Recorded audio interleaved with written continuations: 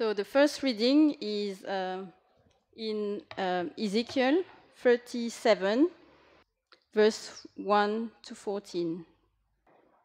The valley of dry bones. The hand of the Lord was on me, and he brought me out by the Spirit of the Lord and sent me in the middle of a valley. It was full of bones. He led me back and forth among them, and I saw a great many bones on the floor of the valley, bones that were very dry. He asked me, "Son of man, can these bones live?" I said, "Sovereign Lord, you alone know." Then he said to me, "Prophesy to these bones and say to them, 'Dry bones, hear the word of the Lord. This is what the sovereign Lord says to these bones. I will make breath enter you, and you will come to life. I will attach tendons to you and make flesh come upon you and cover you with skin. I will put breath in you, and you will come to life. Then you will know that I am the Lord." So I prophesied as I was commanded, and as I was prophesying, there was a noise, a rattling sound, and the bones came together, bone to bone. I looked, and the tendons and flesh appeared on them, and skin covered them, but there was no breath in them. Then he said to me, "Prophesy to the breath, prophesy, Son of man, and say to it, 'This is what the sovereign Lord says. Come, breath, from the four winds, and breathe into these slain, that they may live.' So I prophesied as he commanded me, and breath entered them. They came to life and stood up on their feet, a vast army. Then he said to me, 'Son of man, these bones are the people of Israel. They say, "Our bones are dried up, and our hope is gone. We are cut off." Therefore prophesy and say to them, "This is what the sovereign Lord says. My people, I am going to open your graves and bring you up from them. I will bring you back to the land of Israel. Then you, my people, will know that I am the Lord, when I open your graves and bring you up from them.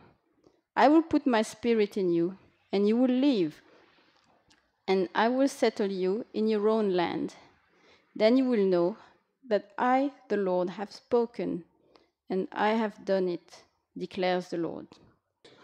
The second reading is from Book of Acts, chapter 2. It's a story of Pentecost. The first Pentecost is from verse 1 to 21. When the day of Pentecost had come, they were all together in one place. And suddenly, from heaven, there came a sound like the rush of a violent wind, and it filled the entire house where they were sitting. Divided tongues, as of fire, appeared among them, and a tongue rested on each of them. All of them were filled with the Holy Spirit, and began to speak in other languages, as the Spirit gave them ability. Now there were devout Jews from every nation under the heaven, living in Jerusalem. And at this sound the crowd gathered and was bewildered, because each one heard them speaking in the native language of each. Amazed and astonished, they asked, "Are not all these who are speaking Galileans? And how is it that we hear each of us in our own native language?" Parthians, Medes, Elamites, and residents of Mesopotamia, Judea and Cappadocia, Pontus and Asia, Phrygia and Pamphylia, Egypt, and the parts of Libya belonging to Cyrene, and visitors from Rome, both Jews and proselytes, Cretans and Arabs. In our own languages we hear them speaking about God's deeds of power. All were amazed and perplexed, saying to one another, "What does this mean?" But others sneered and said, "They are filled with new wine." But Peter, standing with the 11, raised his voice and addressed them, "Men of Judea, and all who live in Jerusalem, let this be known to you and listen to what I say. Indeed, these are not drunk as you suppose, for it is only 9 o'clock in the morning. No, this is what was spoken through the prophet Joel. In the last days it will be, God declares, that I will pour out my spirit upon all flesh, and your sons and your daughters shall prophesy, and your young men shall see visions, and your old man shall dream dreams. Even upon my slaves, both men and women, in those days I will pour out my spirit, and they shall prophesy. And I will show portents in the heaven above, and signs on the earth below, blood and fire and smoky mist. The sun shall be turned to darkness, and the moon to blood, before the coming of the Lord's great and glorious day.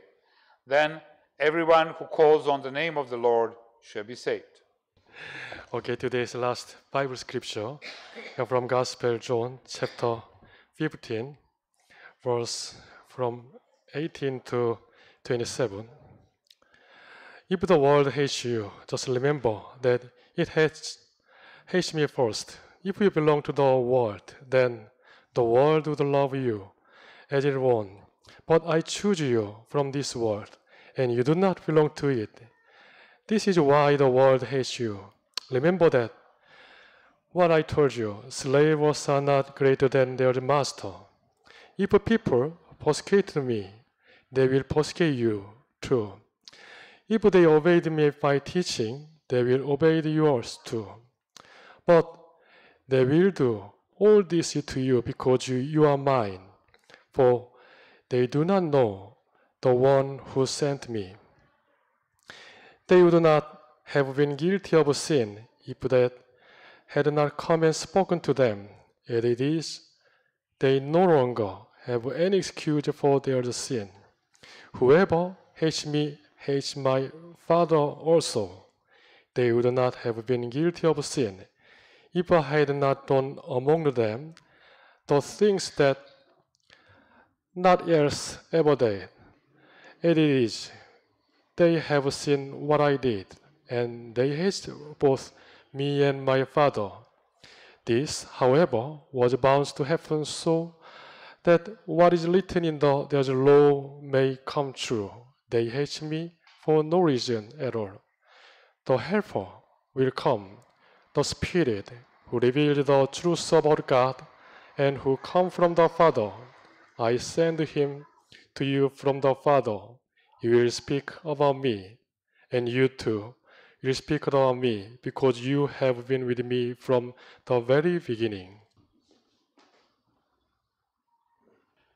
We are today on a day of Pentecost. We are also in a third week of ChristWELL, in a final first segment of ChristWELL effort of us as a community. I'm not going to call it a campaign.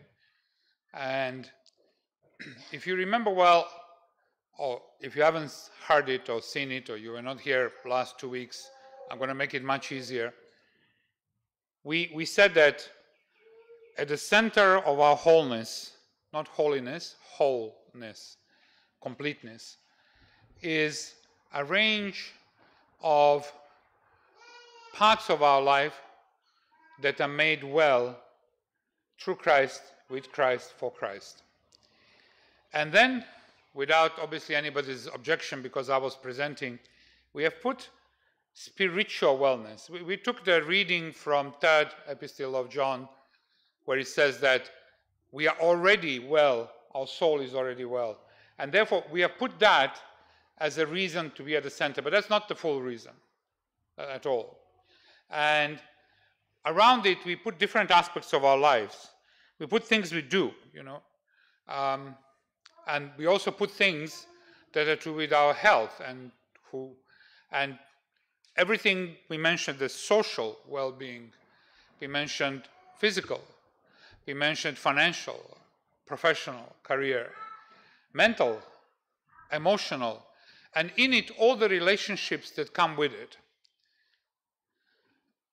And of course, when I say, look, at the center of it and the base of it is what John is saying. John is an old man when he's writing this.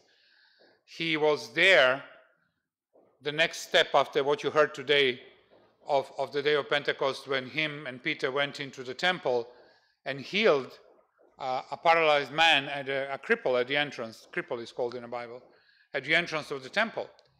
So he was there from very young age, and now probably found it as mesmerizing and confusing to what Jesus was trying to tell him to do, to the point of being completely stunned by the fact that the Holy Spirit actually was poured on all the people. And at his late age, he now extracted what he realized, or what he concluded, is the essence of this witnessing. And it is not by mistake that we put it there, because this is Christian church, so we say, like, we put Christ first. But it is the fact that Christianity, as was communicated to us by Christ, is actually real living of the relationship with God. It is not that it has been tried, and I'm quoting here famous British apologetics, it is not that it has been tried and found wanting. Which tells us that if you have found that Christianity as a worldview might help you feel belonging to a tribe or to a group or to your family, but in reality it doesn't do much for you for the rest of your life, for other aspects of your life, of our life, doesn't seem to bring permanent peace, doesn't seem to bring that joy that Jesus is referring to in chapter 4, 15 and 17 of John, which we have taken last week, where he's talking about us, but he's inserting there, they're saying that he's talking to his Father, and he's saying, I want to leave my joy with them. I want to make that a center of their life, that joy. So if we are not finding that, there must be something off. And in the first week of this, we said, okay, we're going to consider three things. If there are thousands of different ways, what are these three things that would create this? There are three things that we find that we have discussed in the last 3 weeks, and today is the third one. The first one is, who is Christ? Right? Who is Christ? We discovered that the first week. And for those of you who were not there 2 weeks ago, I have to tell you we were battling with this issue of how easy it is to miss the shades of calling Christ Son of God, but in reality perceiving him in our lives as just a good moral teacher, or a healer, or a miracle maker. And you can see this by the extent of the relationship. You can see this because you can see that the relationship is sort of supplementary relationships. You know, he's like a supplement. You know, like you eat every day, but people who want to make more money, they tell you need to take supplements just in case you've eaten wrong today. So you take food supplements, you take vitamin C. So the outcome of that Jesus is Jesus as a food supplement for our life. That's the Jesus that we get. And then we thought, okay, so ultimately nothing really to do with me. And then we said there's a possibility that some of us, without noticing, cannot understand his humanity. We find it too offensive. We just can't absorb it. So he's very, very holy. And of course, only holy, not man, just God, which raises all kinds of questions to do with the resurrection. But more importantly, when it comes to the relationship with us, it creates again that God of Greek mythology, Zeus or Baal, who is riding on clouds, because that's what Baal does. In Elijah's case, he failed to show up. But we create that God who is untouchable, who is distant, and who we know is giving us something. We know that because he's saying, I died for your sins, for you can be saved, and I give you love. But we are so focused on that he is God, that we simply can't find any other reason or to do anything else with his love but then to send it back. And we enjoy that faithfulness, that faith. That faith that is based on the fact that I send back to God what God has given to me. And this is my obedience. And then we said we have a third option, that at times, maybe when we are not trying to rationalize, just to say, of course, again, this ends up with us. Because how many times you can send the same thing up and down, and in the end it ends up again alone. We end up alone, not because God wants us to be alone, but because somehow it is not comfortable to engage with the humanity that he has poured out the Holy Spirit on everyone. So, and then we are in that section, we sort of very smartly concluded that the true reality that he's fully man and fully God. And that he's building something here that was never there before. And it's an upside down religion. It's not the religion where people have traditions and actions that are going to lead to me eventually reaching God and living in that perfect place. But rather that God came down, which disqualifies it as a typical description of religion. So it became more the way, as it was called the first 3 centuries, as it was forming as a new movement. And from it, it became obvious that this is about the relationship, that this is about living rather than just obeying, and that obedience comes from a different place than a place of fear, but rather comes from overwhelming love of God. And then in the second week, if you missed it, we asked, okay, so that's Christ. What about us? How do they see us? And we talked about parents who are terrible gossipers. You know, I mentioned that parents always tell you the worst in your face and always the best behind your back. This is a terrible qualification, very poor gossipers. So, because they always criticize you in the face, but always talk the best about you. You don't even recognize yourself. You could listen to what they say, their girlfriends and boyfriends and families and brothers and sisters. And we read 15 and 17.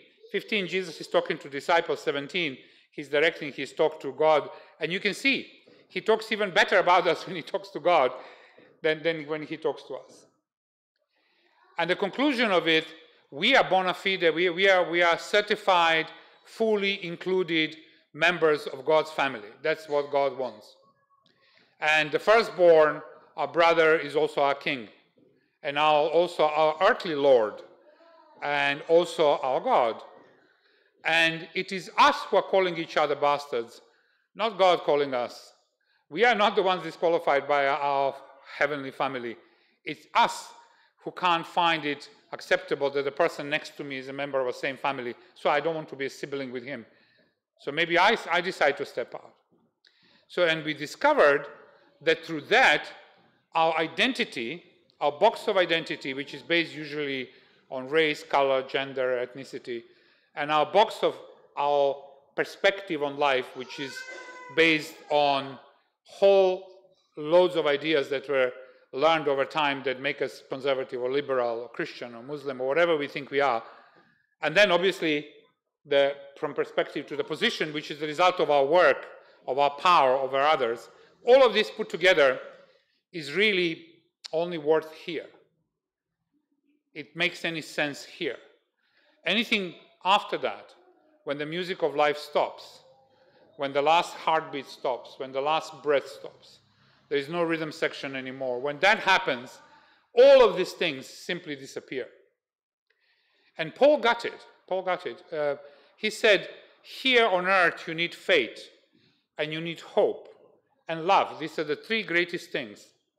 But one day, when I go to see my Maker, faith and hope will not be needed.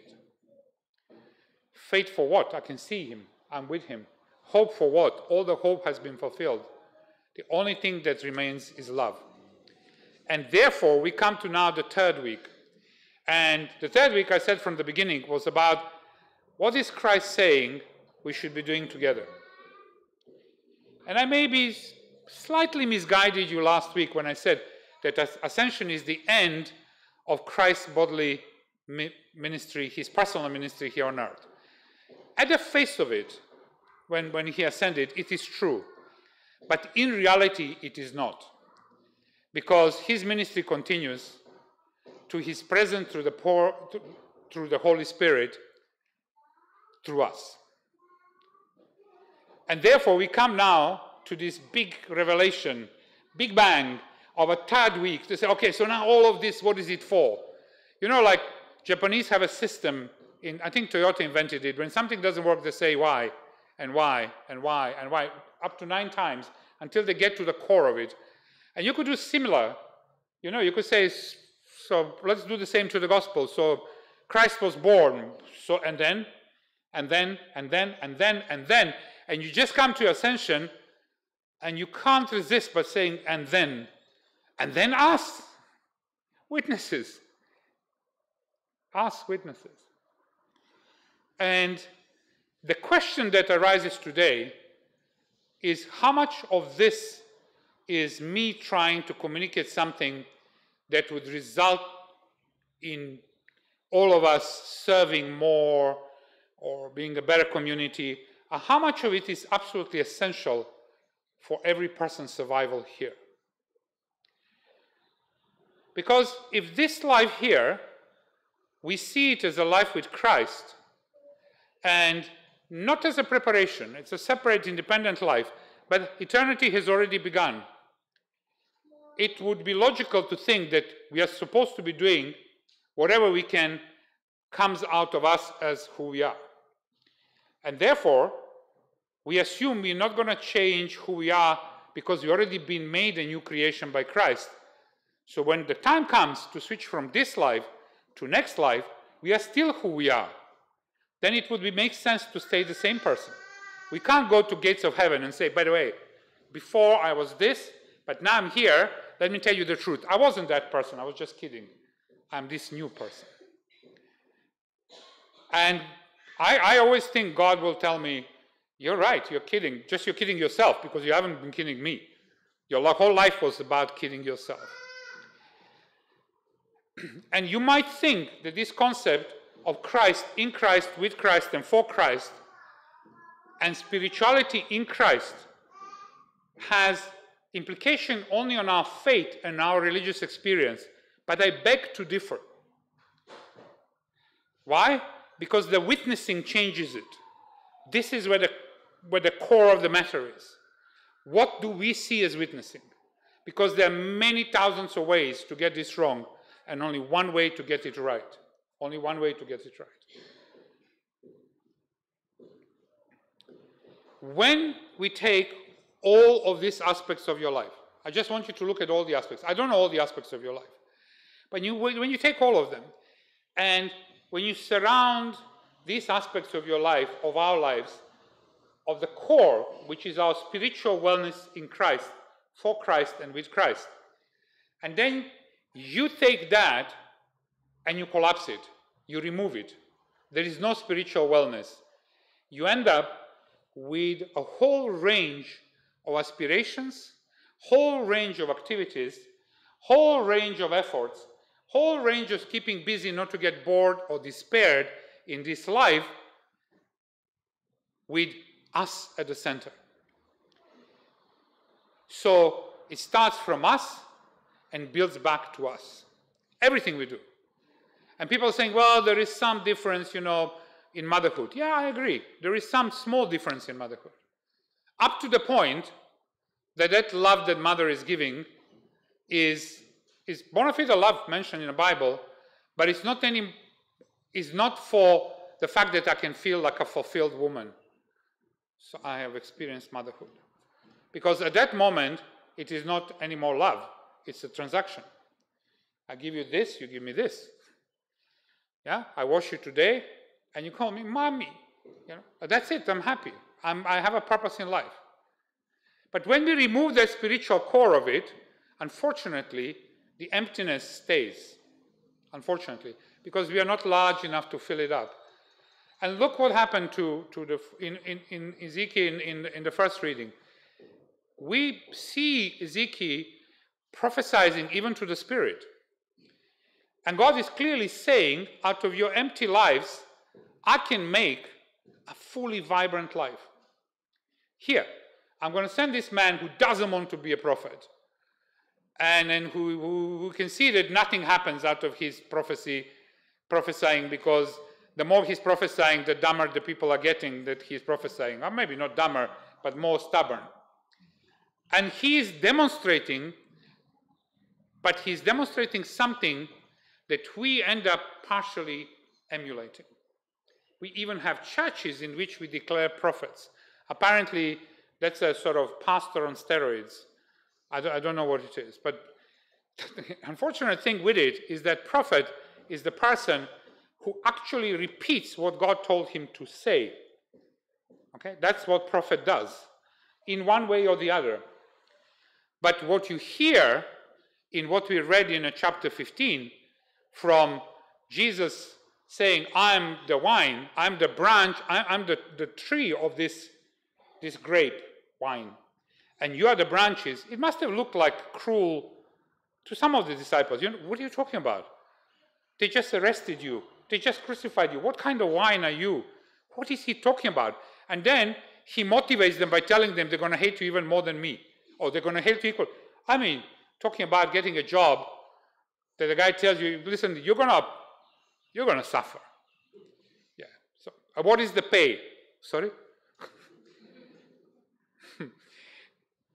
What a way to recruit the followers.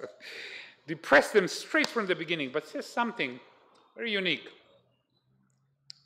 You will have no power until to do what I'm asking you to do, to be my witness, until you receive the power from above.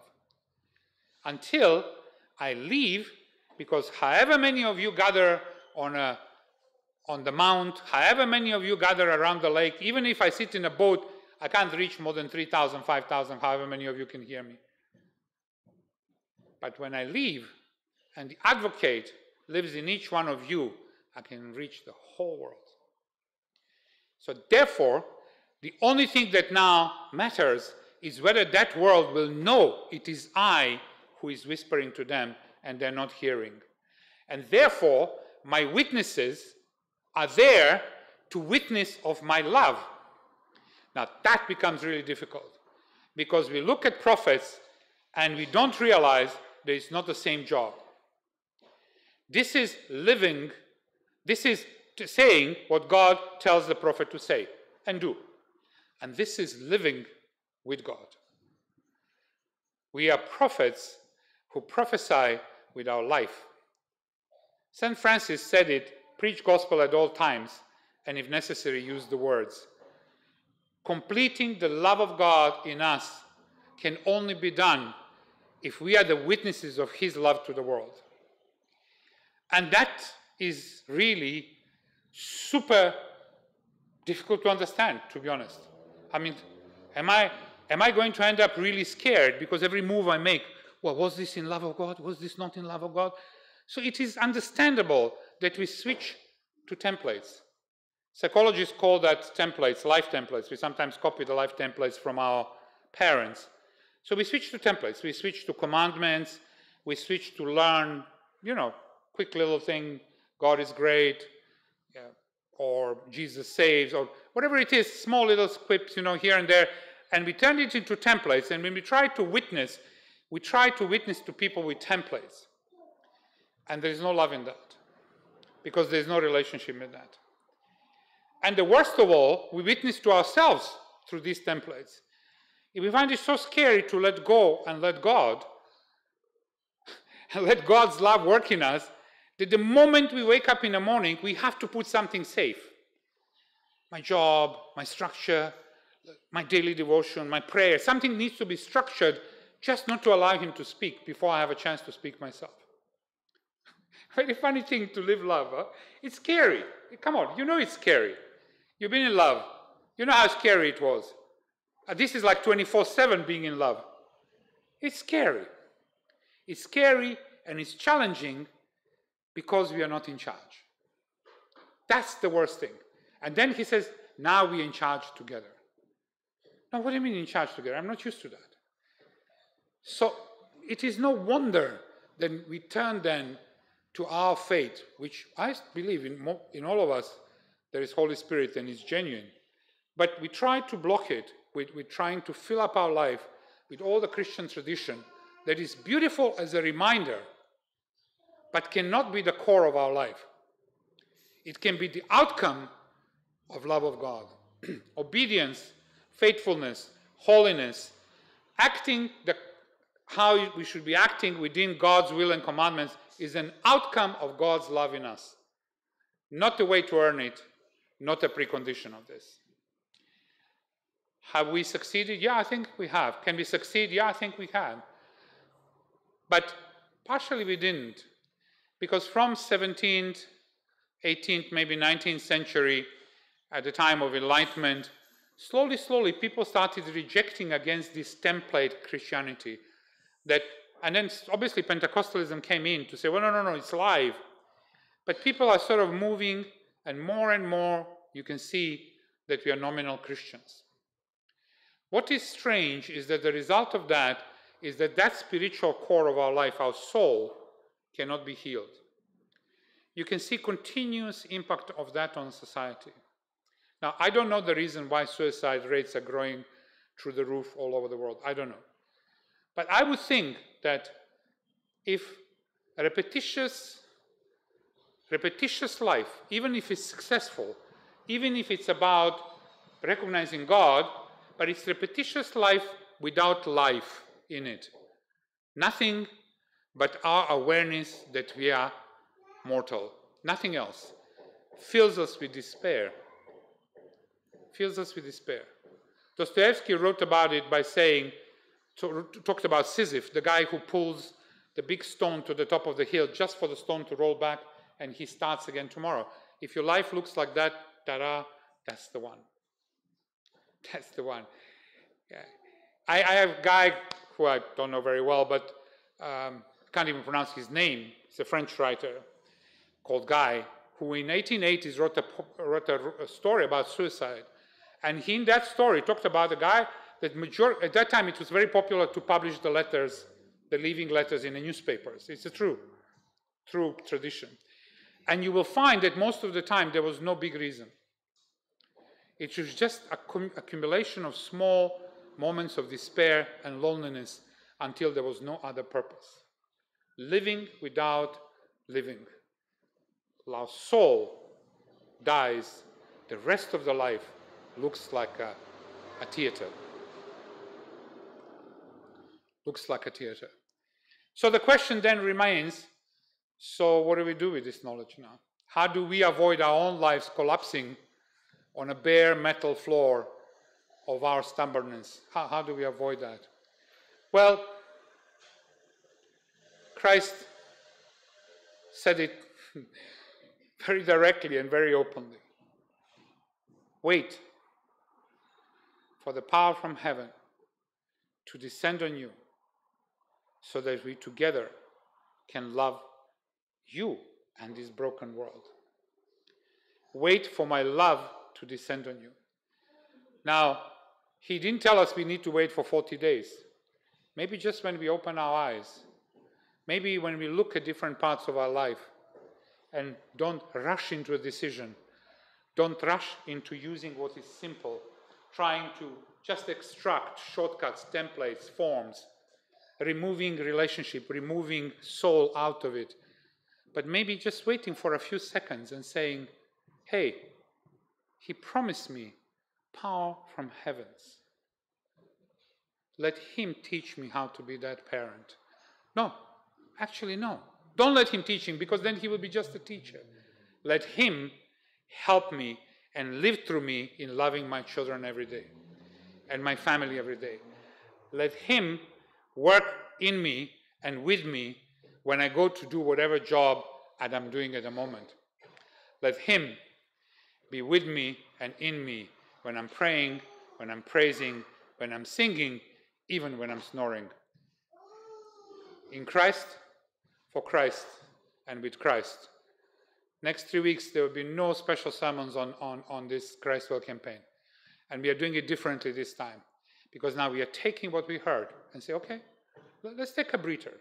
Let's wait from the power from the heaven above. Let's look at our ministries.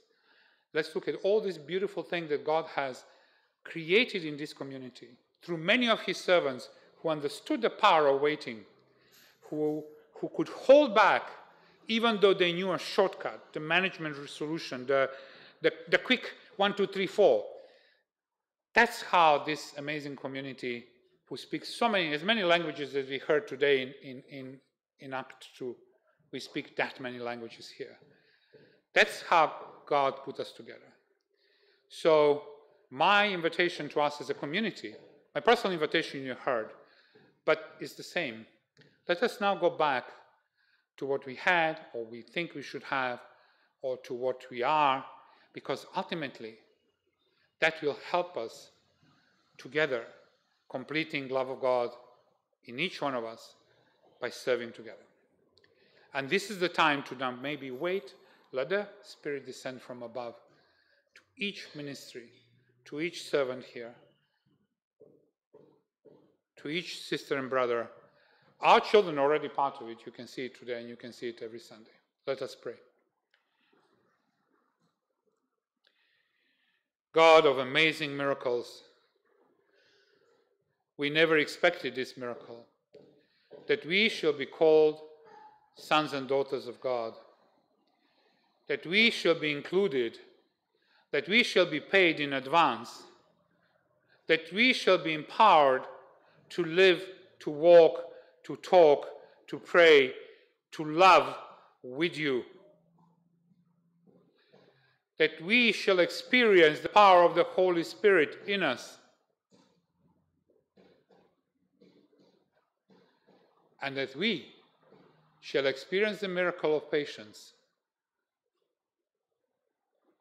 for that power of our heavenly family to show on our faces and in our lives. Amen.